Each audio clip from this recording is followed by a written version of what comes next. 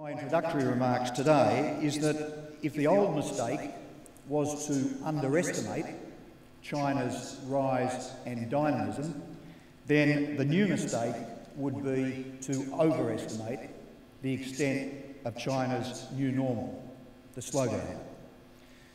The IMF predicts that China will grow by 6.3% in 2016. That's almost double, of course, the latest IMF predictions for the world as a whole of 3.2%.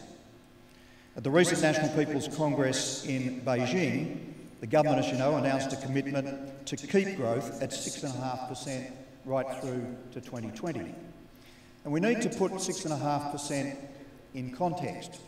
As was pointed out at our recent Canberra Networking Day, ACBC Networking Day in Canberra, every percentage point of GDP growth today in China is worth 2.6 percentage points a decade ago.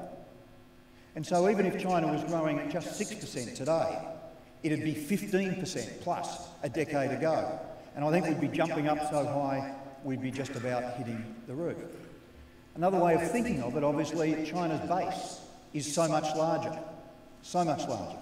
6.5% today off an economic base of US $11 trillion is a